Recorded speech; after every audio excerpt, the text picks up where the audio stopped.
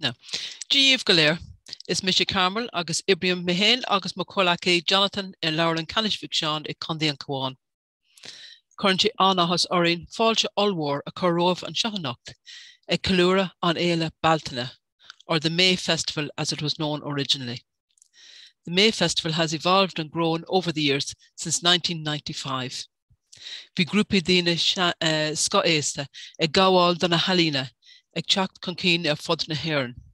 Fuair siad takeíocht óna leabharlann na poblí agus óna clistí garm éidicus. Tá an éile ag fás i gcónaí le takeíocht óna cópháirtithe agus óna mílta agrithe ar fud na hÉireann. Ach anois, ba bhail an fáilte allmhór a chur ribh our cainteoir anocht, Patrick Cassidy. Patrick is a lecturer in Cultural and Heritage Studies at Cavan Institute and has lectured extensively on the flax and linen history of County Cavan. He contributed to several papers to various historical groups, including Breffni Historical Society, on topics from the Quakers, the Coots of Coot Hill, the Moravian community, and that's just to mention a few. Tonight he will provide an informative online talk entitled County Cavan's Linen Story. Sí Sheeranish agus bon sult as an ócáid. Patrick. Good night, Agat, Carmel. So hello everybody, and you're all very welcome. I see a few familiar faces there. Christopher over in England, and Joan in Dublin, and Breach in Dublin, my sister. So everybody else, you're all very welcome to this presentation. I'm going to share my screen with you now. So basically tonight's topic is, as you can see, County Cavan's linen story. And I wanted to really highlight the importance of the linen trade to County Cavan. It was basically a very important trade in Ulster, in the whole country at one stage, but particularly in the province of Ulster. And Coot Hill had a very important role to play in the whole linen story in County Cavan. It was the most important town for the linen markets at the time, the brown linen market. So this presentation will be divided into a number of different parts. So as you can see here, I have divided it into sections 1, 2, and 3. So in the first section, we look at how linen was actually made, because a lot of people, I suppose, don't know now. It's hundreds of years ago since the trade was really at its peak here.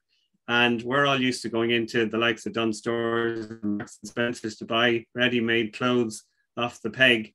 You can see I'm actually wearing a white shirt. It is linen, and it is Irish linen, but when I went to look at the label on the back, it says made in Hong Kong. So that's the local economy for you. So we look at how it was made, in the 18th century, when it was a cottage industry in this area. And then in section 2, we look at the growth and the collapse of the linen industry in Cavan. So the role of the landlords in particular, the role of government, and then I suppose what happened in the world to make it such an important industry for over a century. And then it basically disappeared in this part of the country because it became mechanized in the Lagan Valley in Ulster. And then basically there was a bit of a resurgence. So when the linen trade went down, the production of flax kept on going. And right into the late 19th century, into the 20th century, people were still growing flax in this area. So we'll be looking at that in part 3. So I'm going to start then on the first part of the presentation, how linen was manufactured. Now, we're very lucky to have a set of prints which were actually produced by a man called William Hinks back in the late 18th century. And he was a Waterford artist who came to Ulster, and he was commissioned to produce a number of prints showing how linen was produced from start to finish. So I'm going to use some of his prints to help me describe the process to you. So we start off with flax, obviously flax seeds. And flax seeds are small little shiny seeds, as you can see here from the illustration. And from these small seeds grow the flax plant. And from the flax plant, then you have the fibers, which are created into yarn. And then the yarn is spun into flax cloth, linen cloth. So from very small beginnings, you have it was a major product, a major export for Ireland, and it became world-renowned Irish linen. So you can see from the next here that there are 5 stages to the production of yarn. From start here on the left-hand side, you can see a flax plant, basically. So you can see the fibers here from the plant itself, the stalk. So that had to be rotted down in a flax hole. And then when it was taken out, it was dried and it was beaten to remove the outer bark. Once that was done, then it had to be put into the 3rd stage, which was called scotching. So basically in the 18th century, women would have done this job. They used a scotching knife, which was a large wooden knife, to beat the flax fibers again to try and remove any pieces of bark that were still there. And then the next stage then was called hackling. So the fibers were again passed through different different grades of nails, basically rows of nails, to remove any loose fibers or any short fibers, and the long strands were kept then to produce this fine sort of almost like a horsehair type material. And then that was passed on to the spinners who spun it into yarn, and that's the 5th stage. So it was quite a long process from start to finish in the 18th century, you know, as the cottage industry.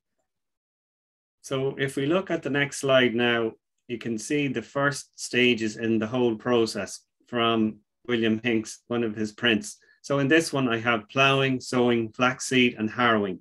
So at the beginning, the ground had to be prepared. So we're very lucky in County Cavan in that we have very good type of soil for flax growing. It's sort of quite heavy soil, and we have a lot of rain and moisture. So it's ideal conditions for growing flax. The ground had to be prepared meticulously. So basically at that time, there are different descriptions of how it was done. One of them is from Charles Coote, who wrote a statistical survey of County Monaghan in 1801, published in 1801. And in one of the chapters of that book, there's a detailed description of the whole processes of producing linen and produce, you know, from flax to finish. So basically what happened was the ground had to be ploughed at least 3 times so that the soil had to be very fine to take the flaxseed. And also then all the stones and any other sort of rubble had to be taken out of the soil. So once that was done, then you can see this particular man in the background sowing the flaxseed by hand. So he walked up and down and he spread the flaxseed on the ground. And once that was done, there's another image at the back of somebody harrowing the ground. So the flaxseed was loosely put into the ground.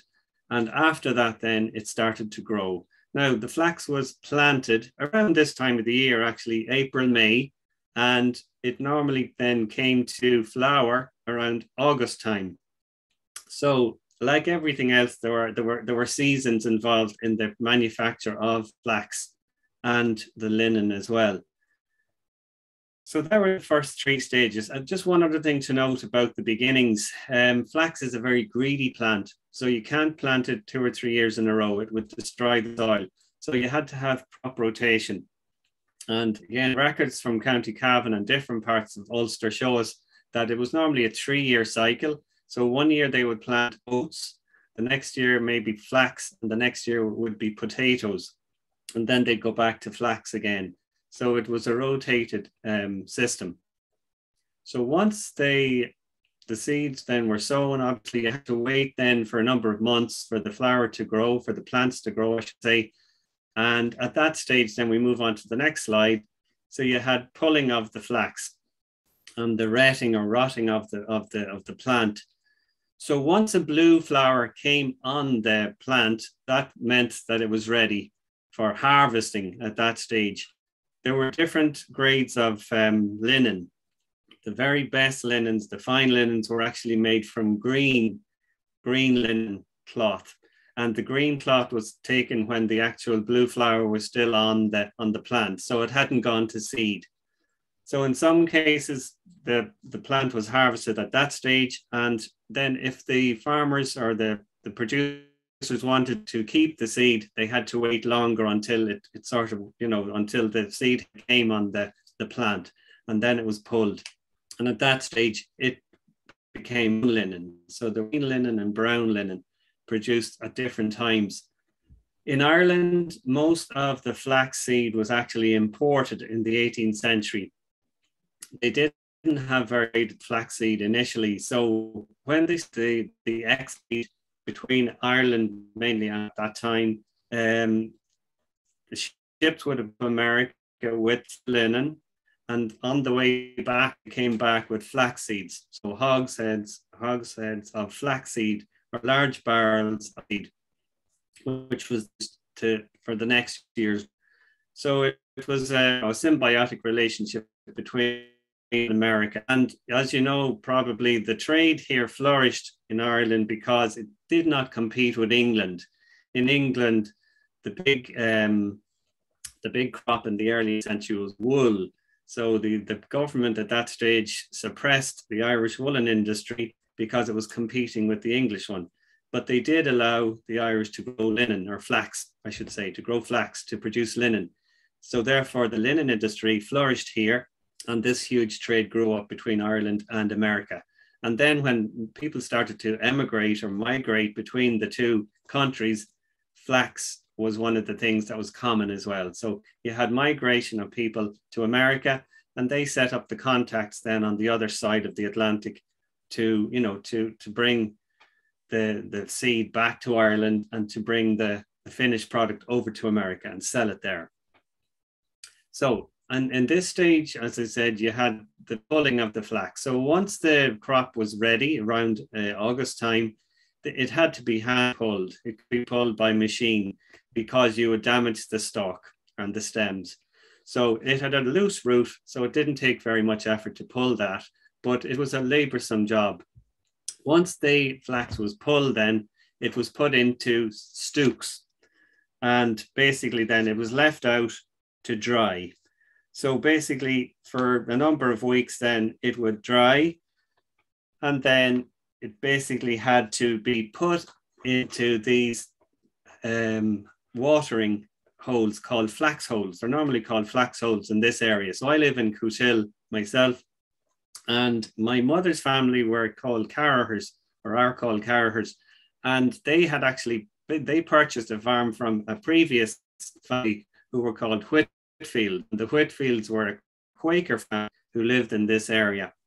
And on the farm, my great-grandfather purchased the farm, there were flax holes as part of the farm. So flax had been grown on the farm for over 100, maybe 200 years at that stage. So there was a tradition in this Cootehill area for over 2 centuries of flax growing. So the flax was put in stooks into the flax hole. It had to be done by hand, and then it was weighed down and sealed. And again, the process depended on the quality of water and the different conditions of the soil in the area. So sometime between 8 and 10 or 12 days, it was ready then to take out. If you left it in too long, it could destroy the crop.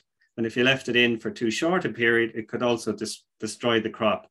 So it was a very skilled process. And the people who did it knew about it. They knew by the smell when it was rotting that it was time to take it out. The oils rose to the top of the water to seal in the actual crop so that the fermentation could take place. And that would break down the outer bark and the inner core of the self.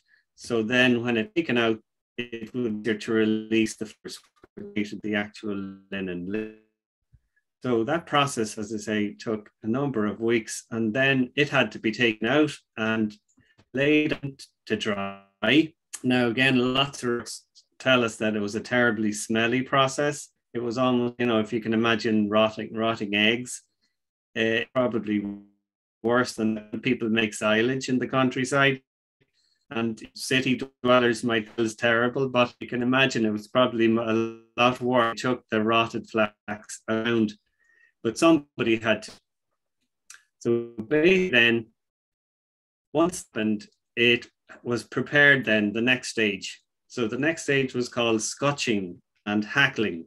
So again, you can see from one of Hinks's descriptions here, drawings, that the women again were involved in hackling. So you can see this lady here has a large knife.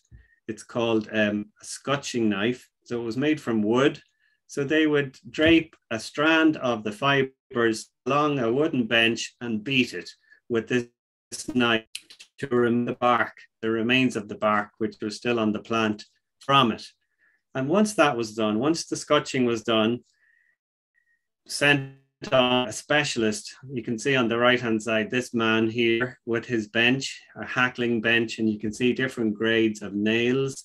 And they struck through these different graded nails, like almost like nail brushes, to remove any loose toe, and also to just remain, to leave him with the best grade fibers, the long shiny fibers.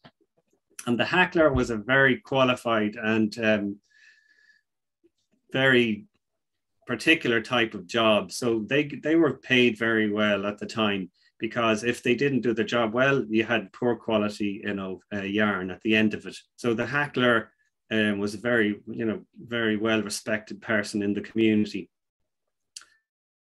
Later on, obviously, when the machines came in the 19th century, jobs were done in mills. But you can see here during the 18th century, as I said, we're concentrating on that at the moment. It was all done at home, in the home. Now, it all looks very Swiss in these drawings. Obviously, it wasn't like that in homes. It was very work, and people worked in this fine, style of clothing. Most people were very poor, and they had harsh conditions.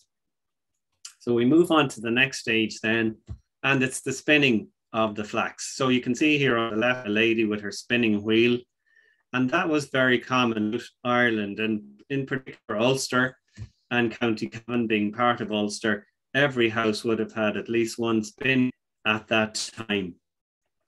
And you can see it was a lady at the wheel. It was mostly women's work at the time. So the word we use in the English, which spinster, actually comes from the fact that women spun.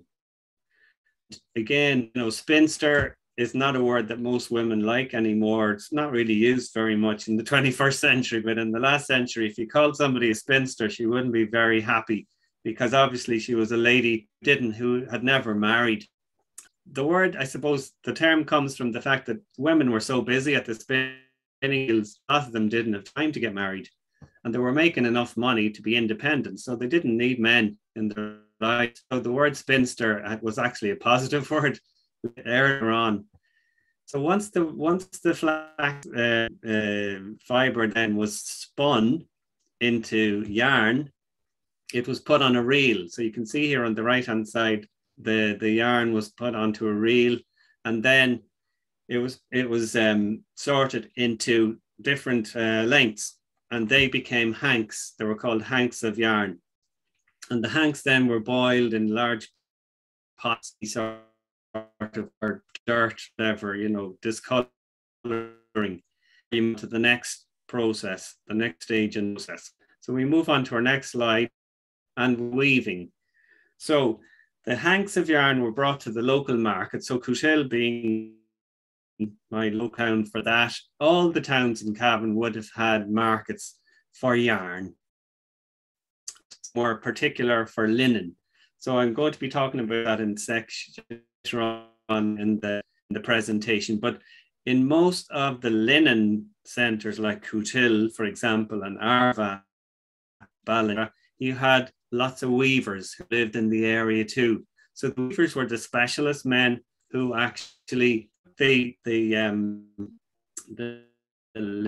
thread and wove into cloth on these large.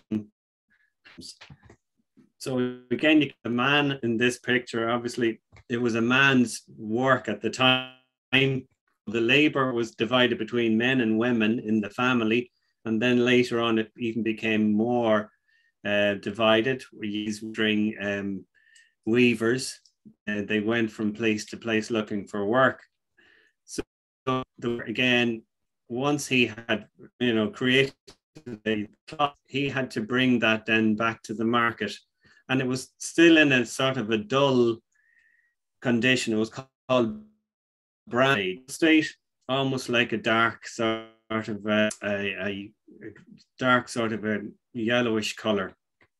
And market, and it was sold then to drapers, linen drapers, and the drapers get to specialist centres called bleach screens or bleach yards, and the bleachers then had the process of turning this brown or green linen into white linen, the linen we're used to seeing, you know, in the stores. So the weaver was a very important job, obviously, and a very important task. And as I said, you only found weavers in the close to the brown linen market towns. Now, the final stage in the process was known as bleaching. So I mentioned the bleaching. This image shows a bleaching yard, bleaching works. It's normally near a river. It has to have a water source. That's a very important thing to remember about the linen trade in Cavan. We will look soon at a map showing you the main towns in Cavan which had a river close by were the ones where linen was most successful, where the bleach greens were located, the bleach yards. And once the linens were actually boiled in different types of solutions, acids and alkalis, they had to be taken out, and you can see here long strips of the linen cloth. So these could be 30, 40 yards long, were laid out on the green. It was called the bleach green, which is on the grass basically, to dry in the sun. And the sun helped the bleaching process. It was taken back in and bleached again and back out on green 3 or 4 or 5 times. So that would have taken weeks to do, or months, depending on the weather, in the 18th century. So it was a hugely laborious task and job, and a lot of money had to be tied up in that. So only the richest people could invest in bleach greens and bleach yards. So once it was bleached, then it was taken back to the market and it was sold to these drapers again, and the drapers sent it to the white linen market, which was in Dublin, the main one. But as the industry grew, 2 other white linen markets emerged in Newry and Belfast as well. So the linen from Cootill would have gone to all 3 places, and then it was exported mainly to Britain and America, you know, during the 18th and 19th centuries. So that's really the process of creating linen, from the flaxseed at the beginning to the thread, to the yarn, and then to the finished cloth and the bleaching. So after it was bleached, then it was actually beetled. There was another process. So it was beaten again with hard or with wooden mallets in the 18th century to create a shine on it and to make it finer for use. And once the beetling was finished, then it was taken, as I say, to market, and it was graded and stamped and sold. So it was all a very controlled process. There was a linen board founded in the early part of the 18th century in 1711, and it went on right up until the 1820s. And it was a highly regulated industry in Ireland. So seal masters were sent around to all the great linen market towns like Cootill, and they inspected, you know, the grades of linen, the different types of cloth, to make sure that it was of this quality. If any imperfections were found or discrepancies were found, the weavers were fined, or the drapers were fined. Right, so I'm going to move on to section 2 now. And basically here we're looking at the growth of the industry in County Cavan. So as I mentioned earlier, there were a number of towns that were sort of specific to linen in Cavan. The whole county wasn't, you know, involved at the same rate. So if we look at the map of Cavan, I just uploaded this recently. You can see all the main areas here. You can see lots of lakes, which is obvious. You know, it's typical Cavan scenery, the Drumlin Belt with all the little lakes. So up in this section here, you have Cootill, the Cootill area with all the lakes around it. And you're right on the border with County Monaghan here. So you can see you're close to Rockcorry, to Drum, to Annamullen, and to Ballybase. All these areas in neighbouring County Monaghan were hugely important in the linen industry as well in the 18th and 19th centuries. So the market, the brown linen market at Cootill was, you know, one of its major successes was that it was close to all these other places as well. So lots of the spinners and lots of the weavers would have come to the Cootill market to sell their yarn and to sell their cloth when it was produced. And Cootill then ended up having a lot within the area, a lot of bleach greens and whatever. The other major centres then for the linen production in the county, so I bring the arrow down here, you can see Cavan town here. On the other side of Cavan then, to the southwest, you have Bealtaine. Bealtaine was a linen market as well, brown linen market. You have Bealtaine, which is the home of the family, who were the main lords around here. And just up towards Killashandra, you had another family, the Nesbits of Crostoni. They would have also used the market at Bealtaine to sell the linen. The other major centre, as I say then, was Killashandra. And again, it's connected with the plantation of Ulster period. So you had Scottish settlers there, the Hamilton family.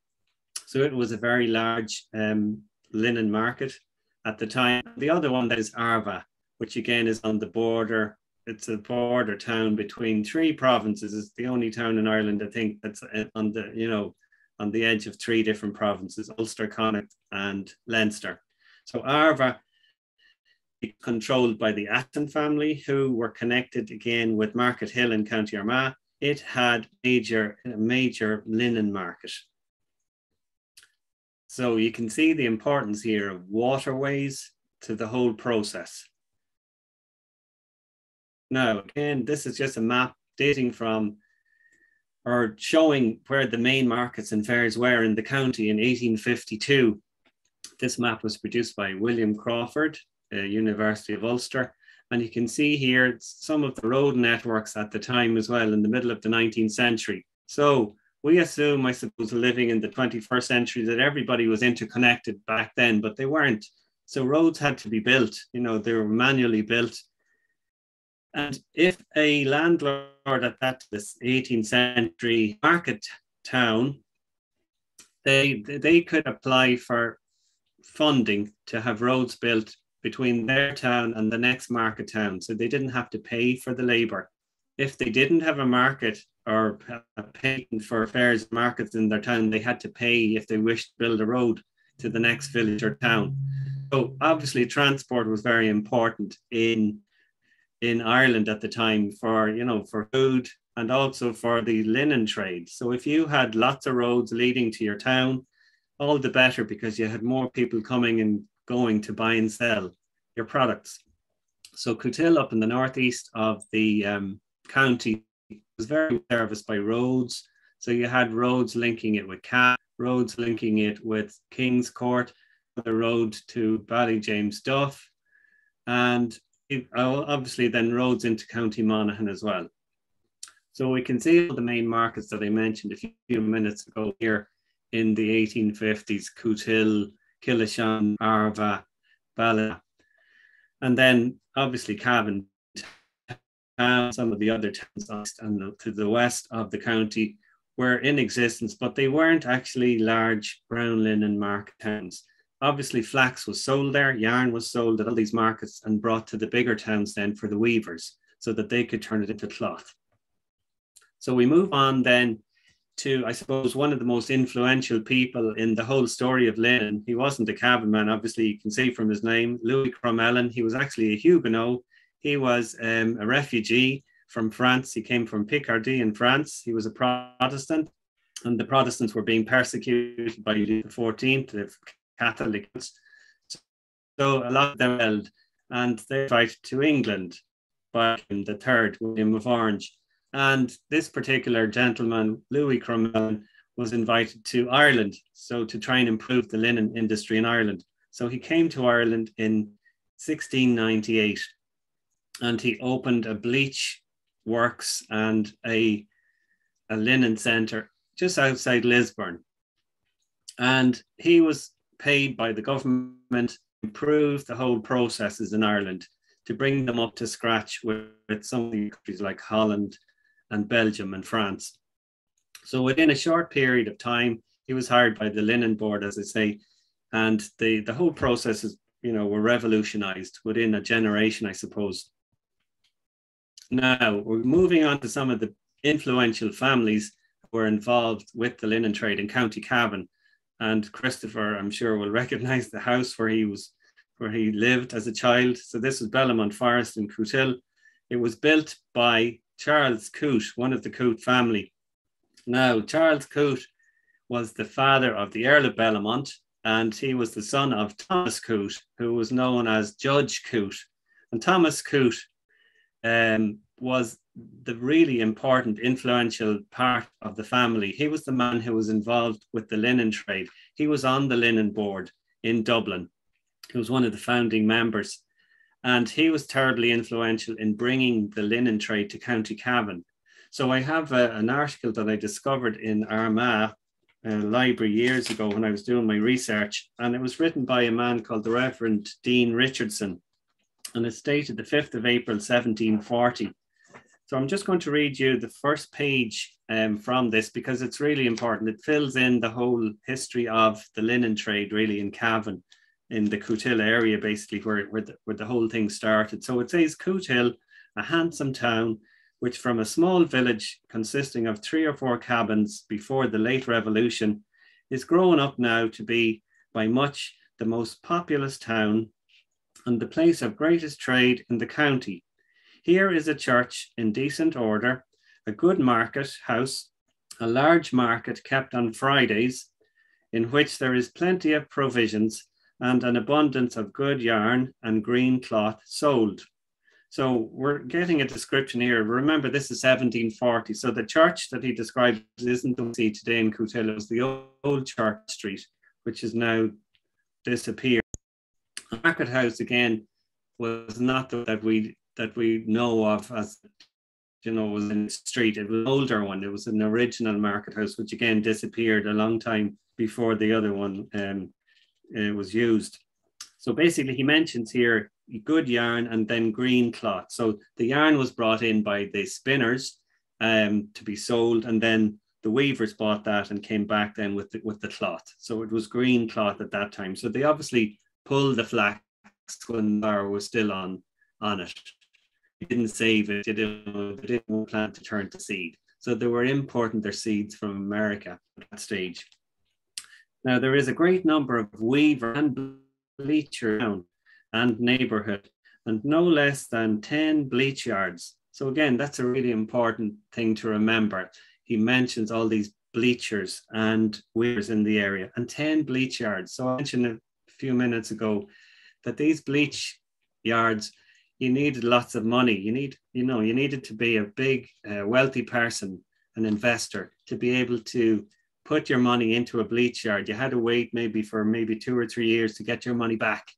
So it was a huge gamble. And some of the guys who created these bleach greens went bust and they disappeared, off the calendar. I have a list of some of the names around Cootehill of the bleach greens, some of the families who were associated with them. So we have, for example, in Cootehill, there were Brunkers. So the Brunker family were involved in bleaching in Cootehill. They lived at Bell Green, which is on the Cootehill Shercock Road in the townland of Bach. You had Powell's of Annisfort in the same district. You had who lived at New Grove, which later became Murphy's Mill. So it's just at Drumgoon Bridge. And Willis family at Annalee, so Lee House. So had another branch of the main family at Drumore, out beside the Monaghan border. And I came across one of the Moravian settlers in the town, a man called Matthew Reed, who also had a bleach green at the Moravian settlement, which is on the Old Bridge Road out of Cootehill. So they're just some of the bleachers in the town. But this guy, Dean Richardson, I should say, mentions these bleach yards in 1740. So there could have been more by the end of the century. Now, just continuing his little description of the town. So the least of which bleaches 1,000 pieces of cloth every year. So it was a huge concern at the time, back in the middle of the 18th century, all of which was brought about by means of a colony of Protestant linen manufacturers who settled here on the encouragement given them by the Honourable Mr. Justice Coote, who with a great deal of good management took care to have the new town so tenderly cherished in its infancy, that many of its inhabitants soon grew to be rich and brought it to the perfection which it is now at. To which we may add the great pains that he took and the expense that he was at in propagating this profitable branch of our trade through other parts of the kingdom, that he may justly be called the father of the linen manufacture in Ireland. So that's a big tribute to Thomas Coote, Judge Thomas Coote, who's buried actually in Church Street in the old graveyard. And we've just received €20,000 funding to have the site where the Coote crypt is restored because it's in a bad state. So the Coote family, as I say, were terribly influential. He was responsible for introducing a colony of Protestant linen manufacturers into the Cootehill area. So we know that from the sources that there were 7 different denominations in the town by the 19th century. So it was a haven for workers, linen workers, skilled linen workers. So we had Presbyterians moving to the area. We had Quakers moving into Cootehill. We even had Moravians coming here. So a very small church, but they came and they had a settlement in Cootehill. And the people involved in the Moravian settlement were big into the linen trade as well. So we had weavers in that settlement as well and spinners. Now, if I move on to the next slide, you can see the beautiful market house, which was in Cootehill. It was built in 1806 at the height of the brown markets in Cootehill. So you can see there are 2 levels to the market house there. It was also used as a town hall in the upper portion, but the upper portion in those early years was used for sealing and stamping the linen once it was purchased, I should say, on the street. So what would happen is on the market day, the people would come in and throng into the streets. So mainly around Market Street is where the flax was sold, at the top of Market Street and Church Street at the cross there.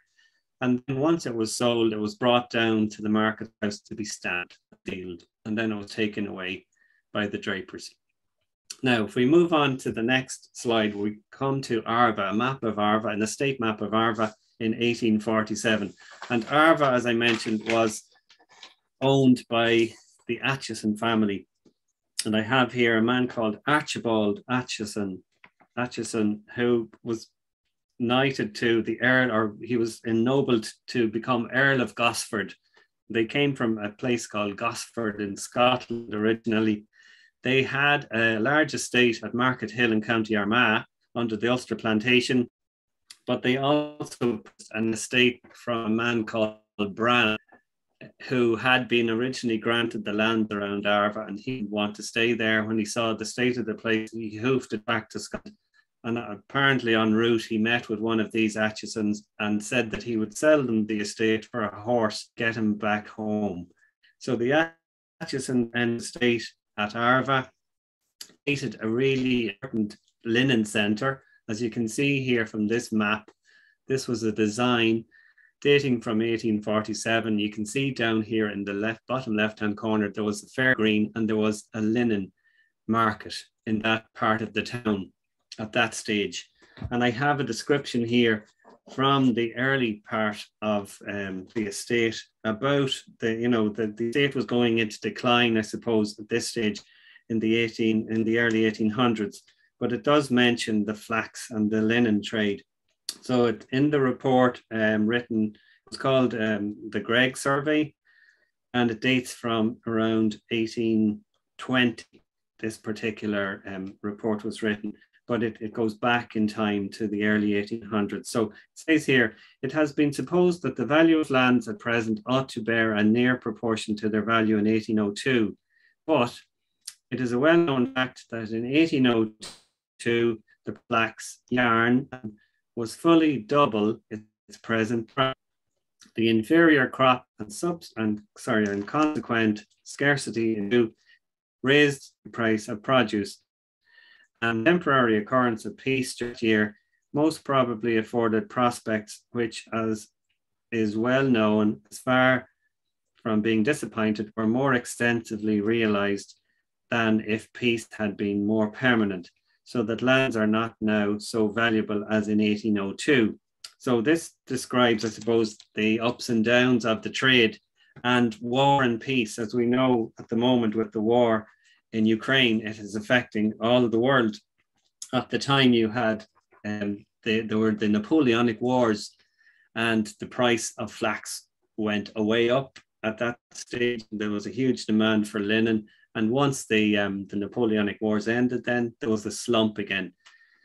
There were also variations in weather in Ireland. There were, very severe winters when you might have very poor crop of flax, and therefore you wouldn't have much to sell. So it waxed and waned. Again, there are two terms used in the linen trade. The fortunes of these landlords went up and down depending on how much they could make from the crop each year, from the sales. And all these landlords would have had markets and, rights to the markets and fairs. And people paid tolls to sell the yarn and also the linen. So every piece that was sold, that was money in the pocket of the local landlord. So if we move to the next centre, which was Killashandra. So again, here you can see a view of some of the estate, some of the grounds of Killashandra Castle. Now, Killashandra Castle was burned in a fire in the early 1900s, so there's no pictures of it extant. But this is the part of the building, the grounds of the building. And again, as I said, Killashandra was the home of the Hamilton family. And again, we have from the early plantation records, Sir Francis Hamilton came over from Scotland along with some of the Craig family, and they set up large estates around Killashandra. And obviously, because they were Scottish as well, Presbyterian, there was a link straight away with flax and with linen. So they brought these skilled workers with them, and they set up a very important brown linen flax market at Killashandra, which went on right into the 19th century. And once the Hamilton family died out, the estate was taken over by the Southwell family, who were originally from Limerick, and they continued the tradition of flax growing and linen production in the Killashandra area.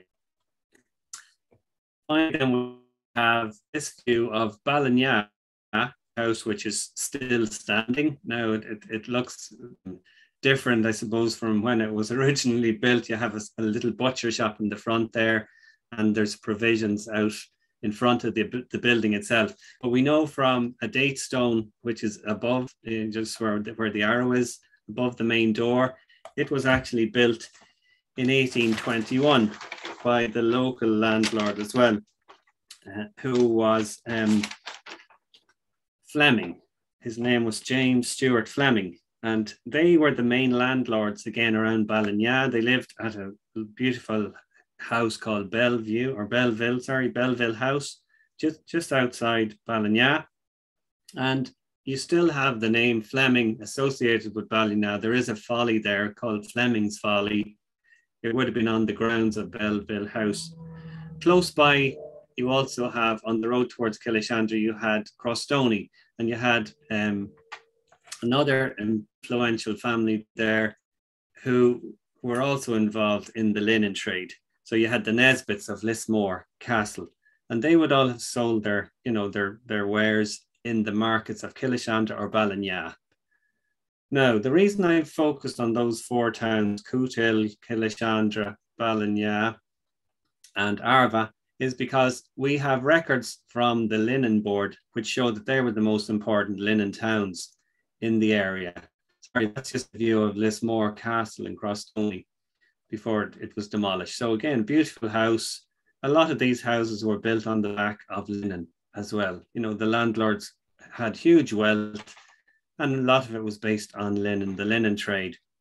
Just to give you some statistics, the population of County Cavan was massive in the 18th into the 19th century. It obviously kept expanding from the 18th into the 19th century. So on the, just before the Great Famine in 1841, the population of County Cavan was a staggering 243,000 people. 240 people. The current census, well, the last census was 2016. The population at that time was 76,000. So a huge difference, almost 200,000 less than what it was in 1841. So where did all these people go? Where did they come from and how were they supported? It was all because of flax and the linen trade, because you only needed a small portion of land to grow flax. Most of the farmers at that stage in the 18th century had about 5 acres rented from the local landlord. Their 5-acre plot, they only needed roughly half an acre to sow their flaxseed. So you're talking about, a rood or 2 roods of land or half an acre or to 1 acre. And they could survive for the year on that with, a little bit of agriculture as well, a little bit of farm work. So if we move on then to the next slide, we can see here the estimated value in annual sales at the brown linen markets of County Cavan. So we have 4 different years here across the top. In 1783, 1803, 1816 and 1820. So you can see the 4 towns that really have any import at all are Arva, Ballinyaa, Cootehill and Killashandra. And of all those 4 towns, Cootehill is by far the most important. Huge sales. So in 1783, for example, £52,000 worth of linen was sold at the brown linen market in Cootehill in that year. That had more than doubled, 20 years later. So in 1803, it had gone up to £114,400. And by 1816, then there was a huge slump in the trade. It had gone down again back to 52,000. A slight rise in 1820 to 55,700. But at that stage, then the whole process was changing. So I mentioned earlier in the story, from a cottage industry, it became a manufacturing process, which was based on factories, large factories in the Lagan Valley in the northeast of Ulster. So places like County Cavan started to lose their value or their place as linen markets. And the linen was concentrated in the Lagan Valley, in the huge factories there, the huge mills from the Lagan Valley. So Cavan still produced the flax, the raw material. It was still sold at the flax markets, but the linen markets disappeared at that stage. So that's just a short little sample of the value of flax and linen to County Cavan at that stage. So I'm going to move on swiftly to Section 3, flax production. I can see here that the time is rolling pretty fast. Flax production, obviously you can't have linen without flax. And flax, as I said, was produced in Ireland. It was produced in all the counties. So we see here of Ireland, the different flax growing areas. And you can see the predominant part was Ulster. And in Ulster, we see County here, approximately 500 acres of land were sown as flax in 1796. So at that stage, I suppose, it was small enough compared to some of the other counties. So if you go to the neighbouring county of Monaghan, 1,000 acres would have been sown in Monaghan, 1,000 acres in Louth. If you go to places like Brown and Donegal, you have up to 4,000 acres being sowed in flax. So there was an incentive. The Linen Board at that stage brought in an incentive to try and get more people to sow or to grow their own flax and to save the seed. So basically they brought in this scheme whereby if you sowed so much ground, like a quarter of an acre, 1 rood, you would be given a premium or a prize of a spinning wheel. So lots of people invested at that stage in flax because they wanted to get these premiums. If you had up to, I think it was 5 acres of flax, you were given a loom. So a weaver could start, or you could sell the loom to somebody who would weave in the area. So if we go to the next slide, that's just a simple photograph. It's actually my own. I bought this flax wheel, or spinning wheel, I should say, about 15, 20 years ago, I was walking past the local auctioneer's house, Andy Smith's in Bridge Street, and they were actually selling off the furniture and this spinning wheel in the window, and it just said, "Buy me." So I actually went to the auction and I ended up buying it. It's a lovely old, typical spinning wheel from the century. It's engraved with the name A. Todd. A. Todd. And I discovered, I went through the flax list, find out who these people were. There were Todds. There were some in Tyrone and some of them in Donegal. So it could be from that area originally. But these would have been common throughout County Cavan and throughout, the whole area in the 18th century, the spinning wheels.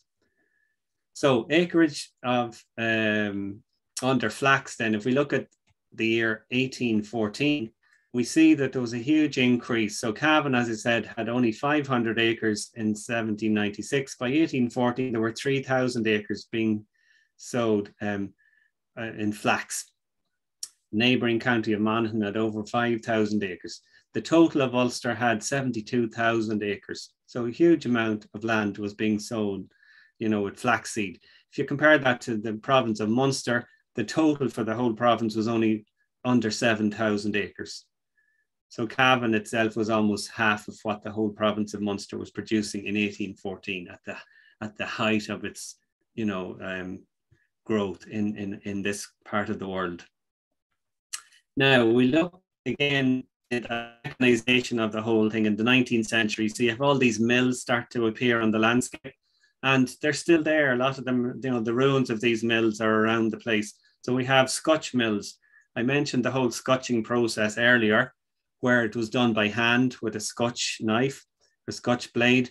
The Scotch mills made it a lot easier, a lot faster. So you had all these, there were macadam engines that actually ran the Scotch and the wheels which came around. There were wooden blades, and the scotcher would place the fibers inside the blades to beat them down.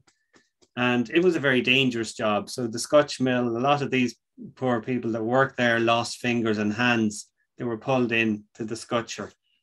And also there was a lot of dust, and they would have inhaled a lot of these a lot of the fibers. So it was a very unhealthy job, but it was part of the, the landscape at the time in the 19th and 20th century in Cavan, in Coothill. There were Scotch mills. Again, as I mentioned, Murphy's was one of them. And people, all the local farmers grew their flax.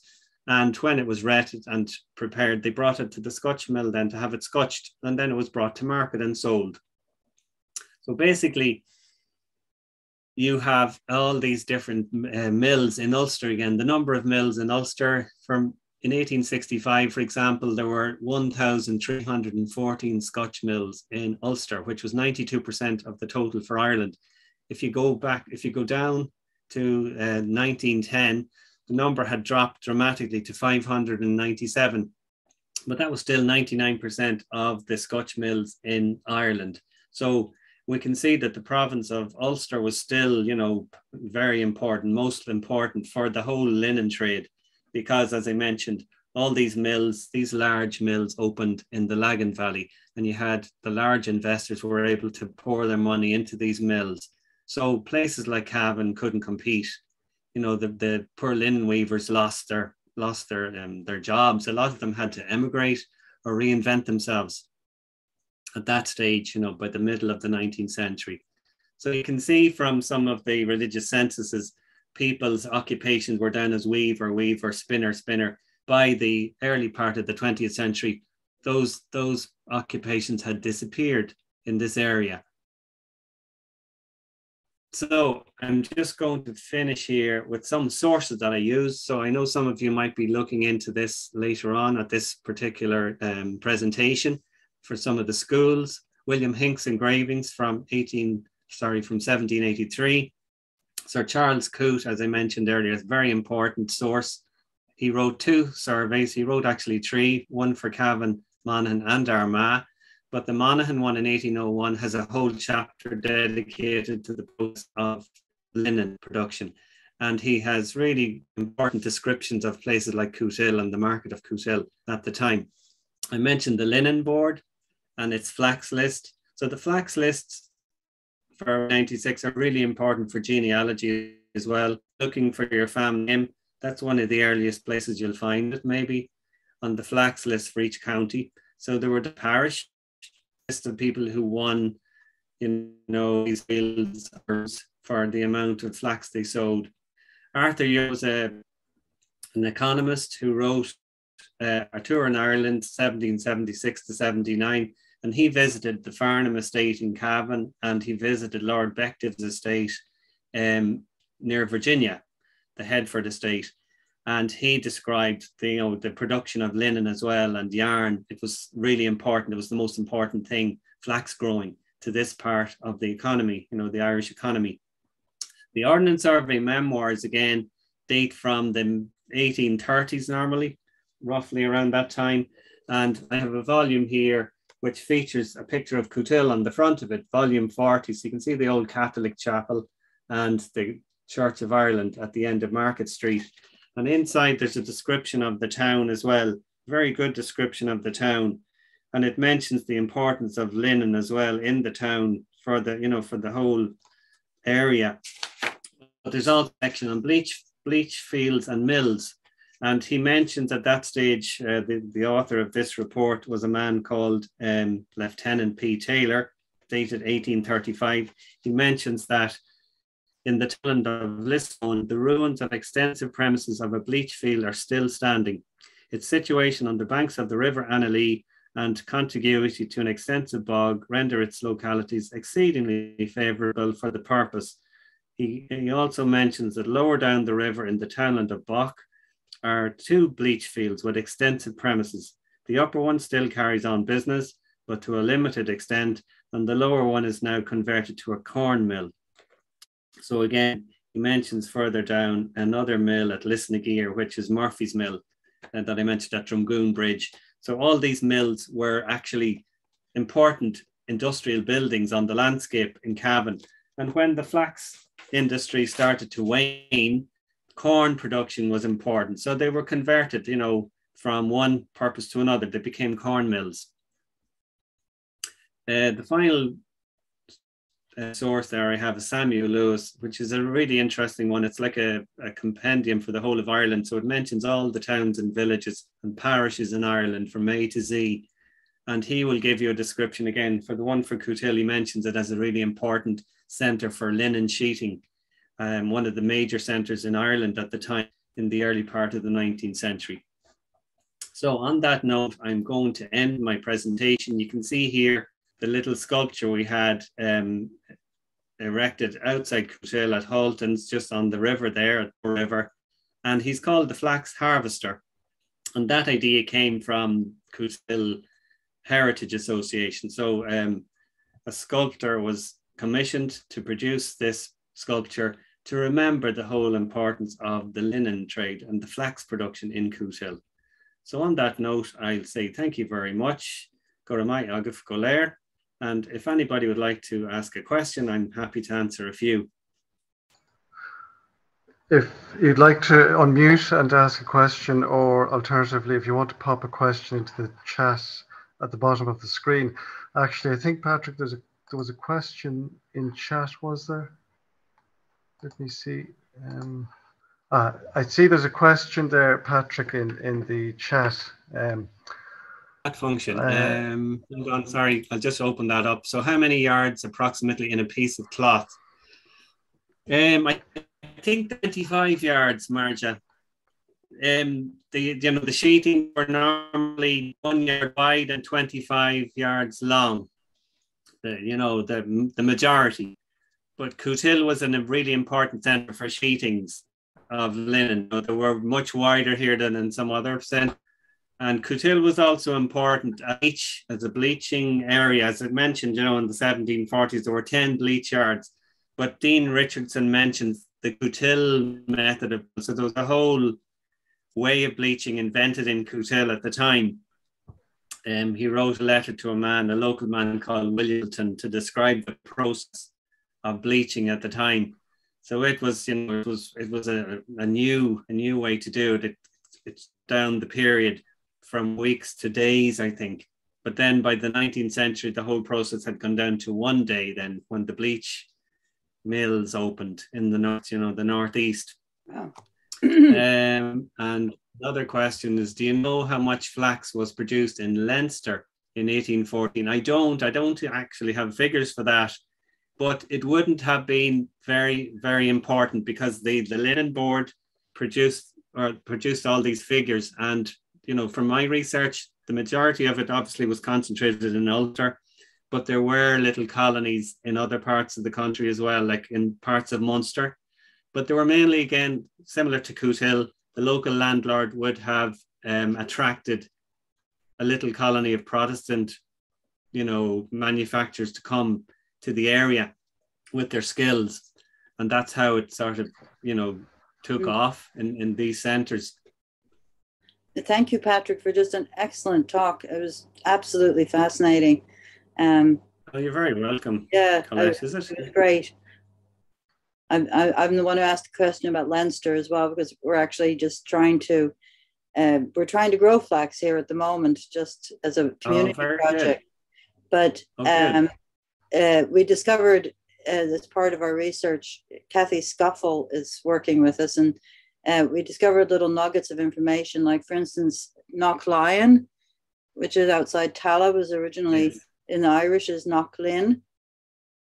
And it's made us curious to find out a bit more about where flax might have been grown around Dublin and so on, Yes, indeed.